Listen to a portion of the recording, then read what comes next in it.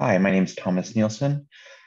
Today I have an example of a simple Python program that I have developed to simulate a phone book that is able to upload um, information to a text file, download that information back into a download to a file, and then clear it, upload it, and basically modify it in different ways. The program has basically five main functions, well, six if you count the last one. Six main functions that you have. You have a print phone numbers, you have a add phone number function, you have a remove phone number, lookup phone number, and a retrieve file function, as well as the quit function, which is not very glamorous or anything like that.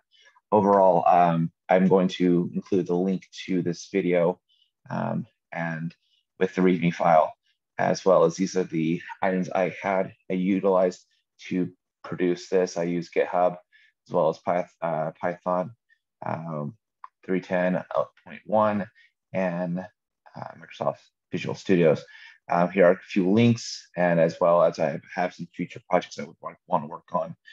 So just sorting out by alphabet for the phone numbers, or finding the phone number that relates to the person, because I can look up a person, but I can't look up a number. And then also adding a GUI that would be helpful, that you pop up and just punch a button and it'll do what you want it to do. So let's just go in to examine this. It has a phone book text, basically just an empty file that has nothing in it. But when we play around with the Python program, it will actually be able to do more things with it. I have a function at the beginning here that basically just prints out the different options that you can possibly do, that you can request the program to do, and then it goes down, does a few other things, prints the menu, and then it sits in this while loop until you choose option 6, which basically exits the program and closes it down. So going through these different functions, as I said before, if you choose option 1, it will go through and iterate through the different functions or different names and phone numbers, grabbing them with their keys and outputting them, putting them on the console terminal. Then this one, the add button, I had to do some interesting things within this. I had to not only grab what I was trying to put into this array, the numbers array. I had to iterate through that array to put it into this a file as a string, and then I had to open the file up, put it into the file, and then close it. If you don't close it, it can have really major issues. Then you have the remove number. This is probably the most difficult part of the whole thing. I just couldn't figure out how to open the file, read the lines that I want to, remove the file. But it is pretty much, you just have to look for that line that you want to remove inside the file, and then you just have to delete. You have to rewrite the line. So it basically concatenates it and pulls it together, so it doesn't have any spaces in it. Then but if you don't find, say that doesn't find the number or the name, it won't remove anything, and it'll just say it can't find it. Then you can look up a number. That was probably one of the easiest things that it can do. Just ask for a name and it prints it. If it doesn't have it, it just says it can't find it. And then this final function is say that you have a text file that has a whole bunch of names in it. You can pull things back from the other file and do that. So let's just run this program and show you how it works. So let's just go in and debug it. Oh yeah, of course, file. I want to do that one. Yes. All right. So here we go.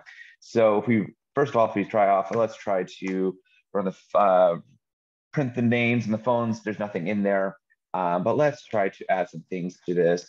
Let's try to add a name. Let's say Mickey, and his number is 123.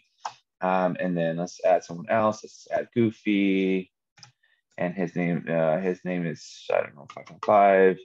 And then you have I don't know, let's do Daisy, and her number is 987, and so on and so forth. And if we go back into it, we can see that these numbers are there.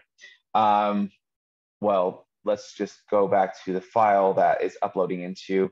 The file now has these other names in the Mickey, Goofy, and Daisy. Well, what happens if we exit the program?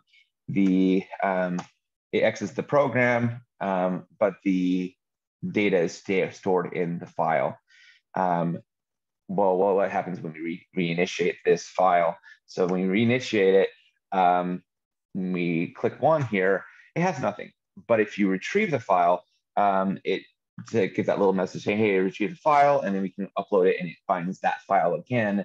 And then you can do other things. So let's try to see, let's look up Daisy's number, and it finds it for us.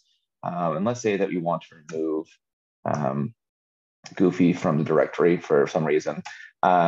We can look it up and he has been removed.